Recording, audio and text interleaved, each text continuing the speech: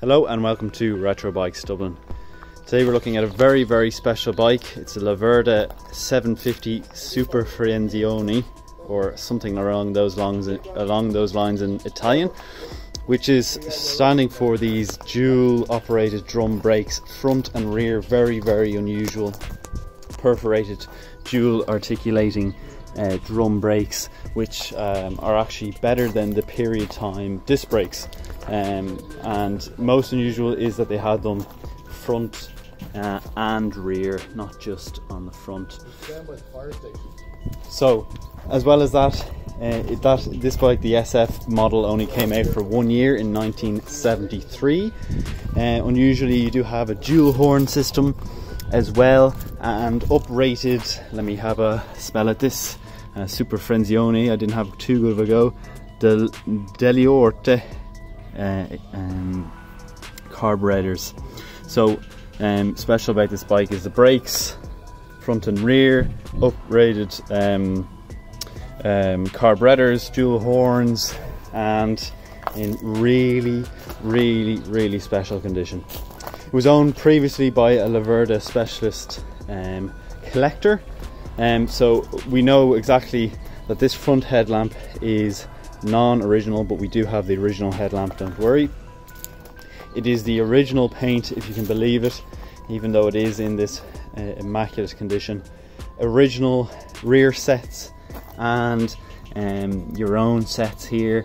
Unusually, gears are on the right hand side on your right foot rather than your left, and your brake, your rear brake, is on the left hand side.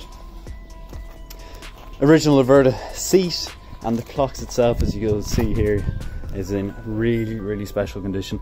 So as if they're brand new, but a bit of wear that you like to see in these older bikes.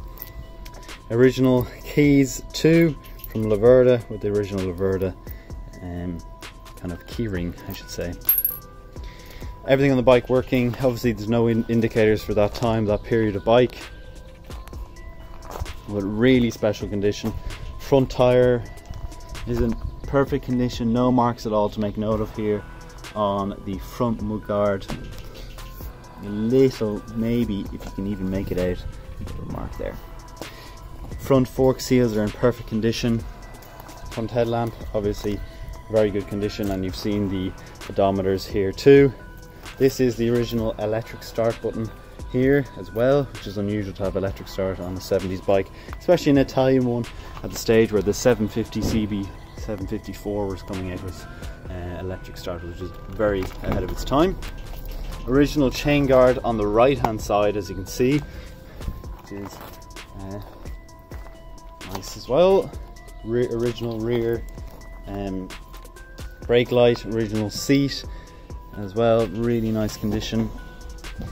Right hand side, this is metal as well, the 750 SF Leverda. We do have the little charger for the battery that's attached, is good to see. And when you see these on bikes, usually the previous owner has looked after the bike very well. Rear tire on it is good, alloys in really nice nick. Exhaust here also in fantastic nick. A very unusual sounding bike, which you'll hear in the ride along video. It sounds like a, only way I can put it together is kind of a Honda XR 650, a huge big single, but a twin version of a huge single. Really distinctive sound to it. And up here you'll see the flam horns. Up and over then on the tank, really special condition, no marks at all, as you can see, and the fuel tank cover there in nice nick too. Left hand side choke, coming down to the front then. That's really it. So that's it for the visual inspection of the bike.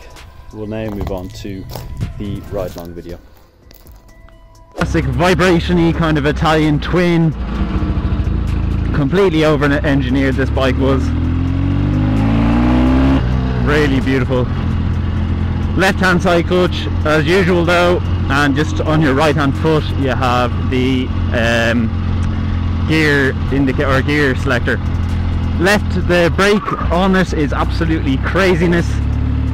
As you can see, I just skidded out the fucking rear tire there.